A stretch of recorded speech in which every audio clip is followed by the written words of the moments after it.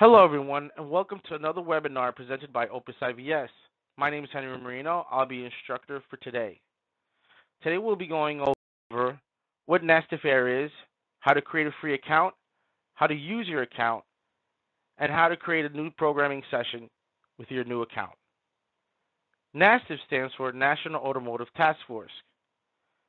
AIR means Assisted Immobilizer Reprogramming. Why is NASTF AIR used today? NASTF AIR is used today for prevention of theft in 2015 and newer vehicles, prevention of vehicle owner identity, emergency authority access if a vehicle is stolen, and restricted access to obtaining new keys or programming without an LSID, which is a locksmith license ID. Quick disclaimer: AIR services is only provided for only new security module programming. We are not here to program new keys or spare keys. How to register your free account. Go to sdrm.nastfsecurityregistry.org. Once you go there, this is going to be their landing page. You'll be clicking on Free NASTF Account to register your free account. The next option is SDRM Credentials. This is only if you want to create your own LSID and get your own locksmith license ID. Once you click on Free Registration, you're going to put in your contact information, home address, and company address. Once you fill that out, you're going to choose how you want NASTF to communicate with you, either text or via email. Once you've selected your option, click on Register. NASTF will take about 2 to 3 business days for approval. Sometimes it can even be sooner. Once you get approved, they will send you an email with your approval. If you get denied, you will get an email as well with your denial. How to get your own token. Every single time you access your account, you will need a token to be entered in so you can access your account. I will show you how to do this now. Go to your phone and download the app, the Authy application. This is what the application looks like. Download it to your cell phone. Once you download it to your cell phone, open up the app, and it's going to ask you to enter in your cell phone number to identify you. Once you do that, choose how you want Authy ID to message you, either through text message, the WhatsApp app, or receive a phone call.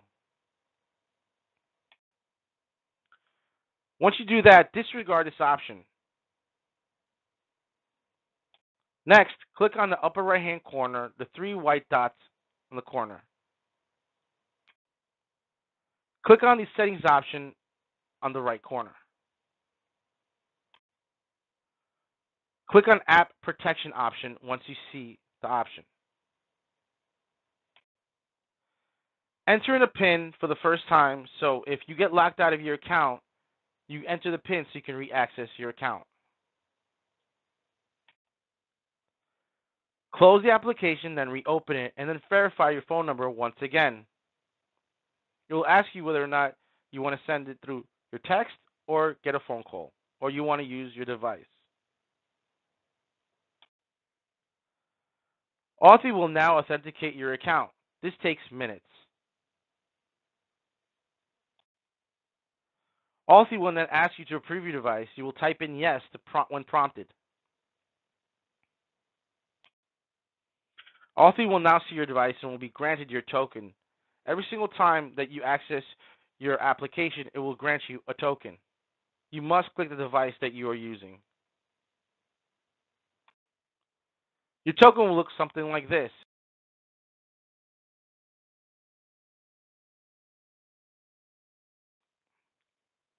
How to create an AIR reprogramming module request.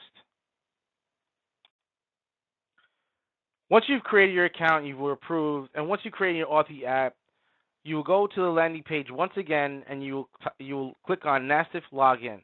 Once you click on NASTF Login, It will ask you to enter in your auth code. Every single time you try to access your account, you will need your auth code to access it.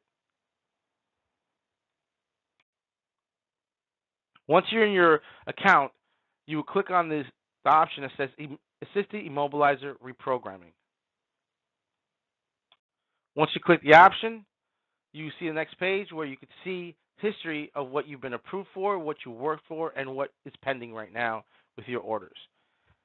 If you need to create a new account, you click on the Begin New Immobilizer Reprogramming Request option at the bottom of the page. Here you will be able to enter in the VIN number that the vehicle that you are working on.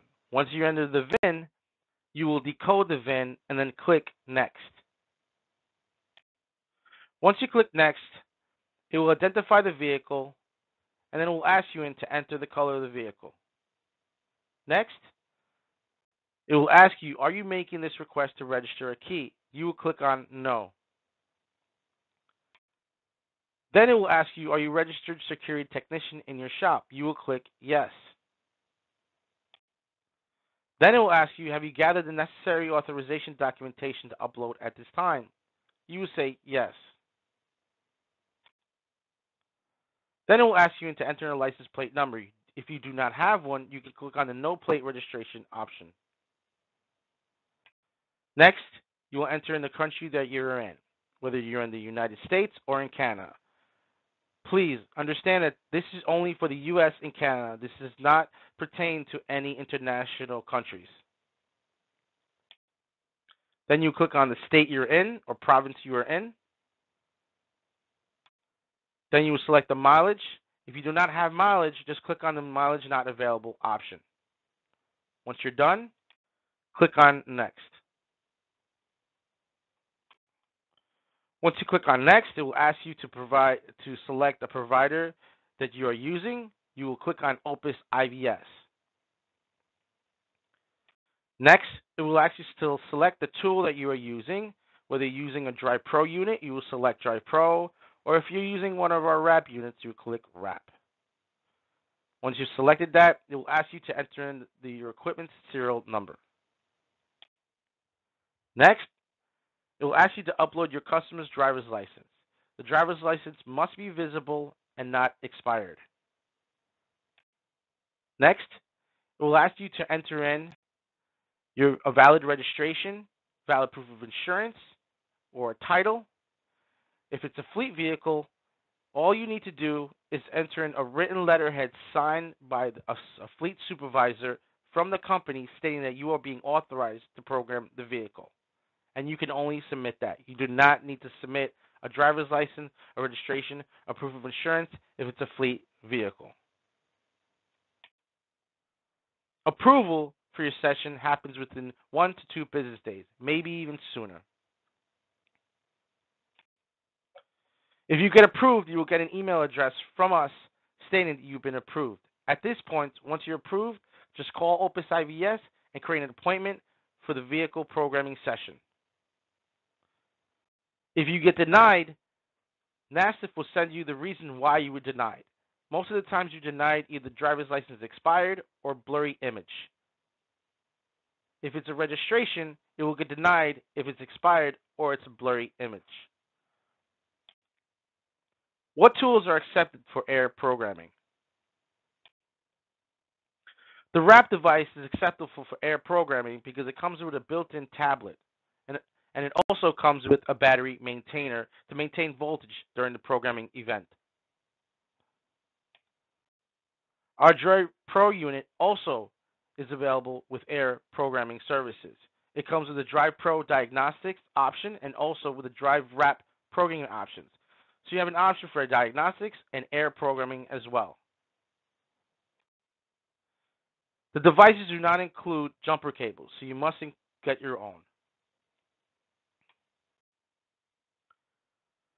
Anytime you need to create an appointment, you must call in the wrap number at the bottom, 844-REFLASH or 844-733-5274. You can also do it on our Opus IVS application. You can call in, get the telephone number, and create an appointment. In the event that if programming does fail, you can always use our Drive Pro unit to do vehicle diagnostics. Our team has an ASE certified technicians that are waiting on hand for your request to assist you on any diagnostics that you need if in an event that programming fails. Anytime that you create an appointment, just please wait for your support technician. You will be assigned a time and date of when the vehicle is going to be programmed once you're approved for your AIR session. What vehicles are supported on wrapped devices? We support domestic brands such as Ford, Chrysler, Dodge, and Fiat at this time. What vehicles are supported on drive tools? At this time, we support domestic brands such as Ford, Chrysler, Dodge, Fiat, and European brands such as Audi, Volkswagen, Land Rover, and Jaguar. Please keep in mind, not all year, makes, and models are supported at this time. So please call in before you set your appointment to see whether or not we can service the vehicle. Thank you for attending another webinar presented by Opus IVS. Please go to our website. We do have a new BMW webinar being released in February. Please visit the website to see further details. Thank you and have a nice day.